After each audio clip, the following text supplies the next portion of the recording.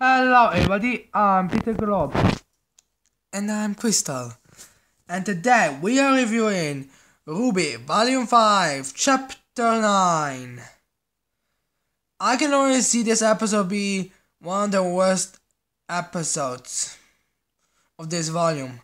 Probably the second. Yes, pretty much the second. Oh, so let me discuss that later in the video. Let's just first review and then discuss it, alright? Alright. Now, the way we start this episode off is with the... Sorry, how should we call the villains? Although I wonder how we should call the team. Honestly, I think that about now every single good team that's gonna be made of, consist of 4 people should have a name. Yeah, pretty much. Tell me in the comment. So maybe you could tell me in the comments how you would call this team. Yeah, that'd be helpful. Now, the way that's gonna be gone is Raven cleaning her, making sure that her weapon is ready, and then when Vernal comes to basically tell them the Salem's 2 elites and 2 minions have come along. Yeah, it was pretty hilarious. And the way that Raven is like weird. I don't remember ordering so many guests. Either I'm losing my memory or my soldiers lost their spines. Basically insulting every single one of their bandits. Which leaves the question, why does she have them and not punishes them? I don't know. I guess since most of them are part of her family, and the fact that she basically sells the bandits more of her family than her actual family, it's kinda no, but it's actually confusing now that I think about it. Yeah, that's true. So, suddenly an argument with someone made a funny scene when basically Susan not being able to talk because of her throat issue and Raven not being able to hear through her helmet, which was so hilarious. Yeah, they basically just do and state. And because Raven isn't aware of anything, which does bring up the question, when will Watts and Tyrion assemble? Because Ina does seem to be pretty young, so she makes sense. But Watts and Tyrion? I mean, we know Hazel was at that time, but them for some reason not. Yeah. I do like the insults the way, yeah. Raven of course insults the team, saying how they're no threat. Like basically saying you 2 minions are basically equals, and those 2 other ones don't really pose any kind of threat because they're more like street rats you just picked up, and basically call Watts just an amnesian scientist, which is that a thing in Rwby? Maybe, I don't know. It's kind of hard to remember half this stuff. Yeah, I heard Watts comments and saying, except the fact that I was a doctor, if that was pretty spot on. Also, we can't get the little funny joke about Cinder's final name, which apparently may not be her real name. Fall. Yeah, that's true. But I would just, you know what would be better if Watts also said, I'm a scientist. I will also put myself as a doctor and the green hair chick as Cinder's bitch, but alright. Totally. And now, funny thing is that basically when they're talking, Davis convince Raven to come out and show up.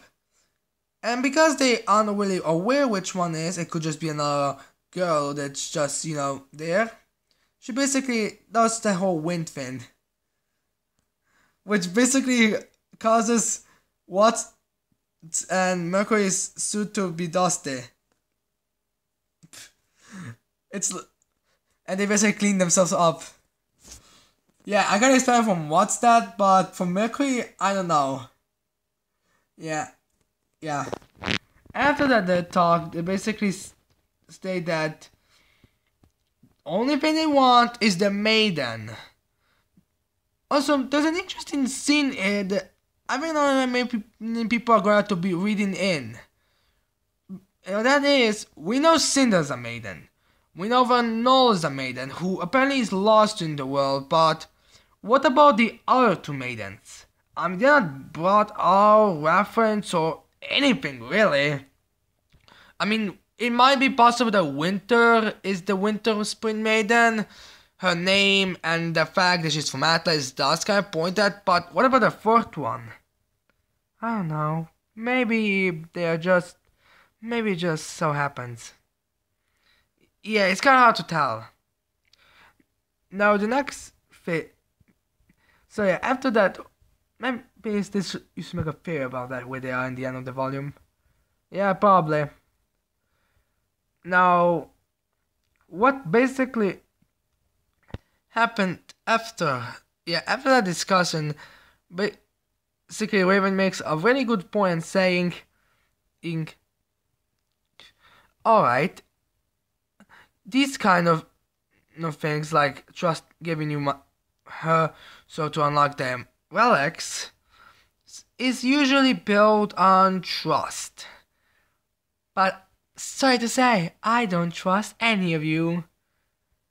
So she basically bargains and says, if you want Spring to unlock the relic, you have to kill my brother first. And I just do like how the comparison between Cinder and Watts' just discussion, like how Cinder has no problem at giving another objection, another thing that's not really foreseen in the plan, and it's pretty pointless to do, even though there could be other ways. Watts like, yes, I know we are gonna go down that anyway, but quote is on the list, but that would be kind of reckless war. No, what's with the secret thing? Is it they going to be secretive? I don't know really. Yeah, after they basically make a deal that kill Crow, they get the relic. And then we jump to what after that we basically jump to Blake. But for now, let's continue that and basically say she sends Vernal to spy on them because she doesn't have any kind of a spy, and she has the ability to turn into a crow, so that can be helpful, and the teleportation would be pretty useful, but alright for some reason. So basically she says that even if the deal goes down as it will go, I'm 100% sure that they're not going to keep their part of the bargain, which is basically to leave them alone if they get their relic. Now, after that whole discussion, basically says that in the chaos they grab the relic and leave, which was a pretty decent talk. I would wish they had a little more action, but alright. I guess it makes sense everything that they say.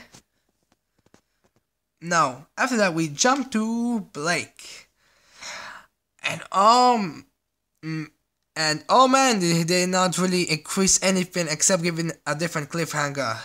So yes, I'm pretty sure this is the part where people are gonna have their dislikes, because the only thing that really gets resolved in this part is the fact that Blake and Ilya are gonna face off. Yes, and believe me, the battle is gonna be pretty decent, but the battle is gonna be a satisfaction, at least for some people. Yeah, that's true. Now, we're not gonna be spoiling the battle, but we're just saying it's gonna be pretty great. Well, at least for us.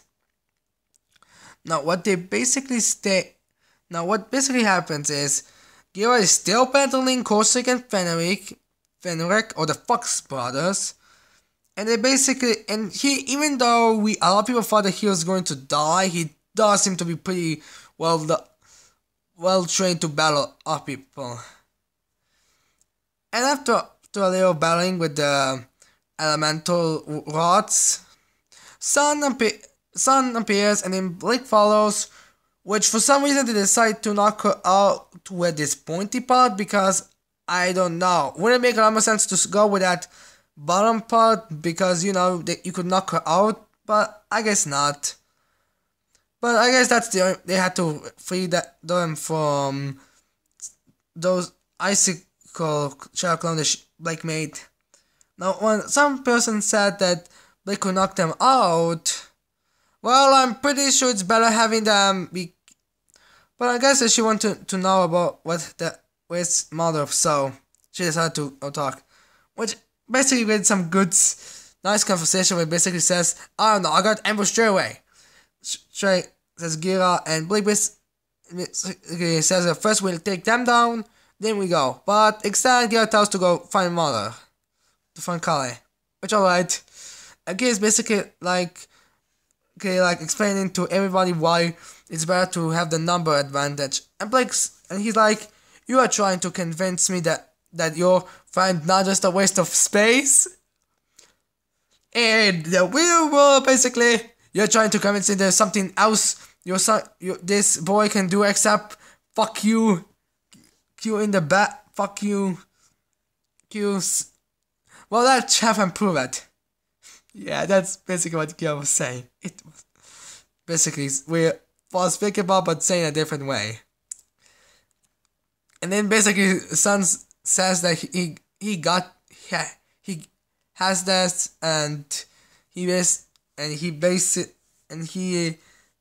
has some pretty one night things when that I want to stop these creeps since the day we first met. Which was the fact that this guy was suspicious of them even before the whole spying thing. And then after Blake leaves, he basically says that he won't feel him, but Gira's like, shut up. And he says like, alright. And they basically go to battle. Then we come back to Raven, which I already referenced. But then at the end of the episode, she confronts Ilya because she's guarding the door that Callie is. And she's alright. Yeah. And they end up with that battle being a cliffhanger. Which I would say, which is basically not much. It just has more of an equal battle between Corsic, Fenric, and Sun. As it seems like Callie is still able to somewhat is still alive, and then we get another boosted battle. Also, I forgot to mention the fact that Raven went to Mistral City, and just so before any one of you says anything, she's not went in there to talk to Crow. She went to Lionheart, just so if there's anything. Because I think that everyone's saying what would have used to doesn't make sense and all that. Now, overall, this episode was probably one of the worst episodes of the volume. Not the worst episode, maybe be in the top 10 worst episodes so far, but otherwise it's a pretty good episode. Yeah, it's pretty great. I mean, although we wish for more action, the things they say weren't really the worst things. Although the comedy between Sun and Gira was pretty spot on. And this gonna show how, although Gira is more of serious person, Sun's more of a comedic person, it is good how we basically see this comparison. Yeah, it was a pretty decent episode. I personally don't exactly like it that much, but I don't really hate it as much. Me too. Now yeah, I hope you like this video. I hope you're gonna leave a like and subscribe to my channel for more videos in the future. And share this video with your family and friends. And I cannot wait to see all of you next time. Bye. Bye.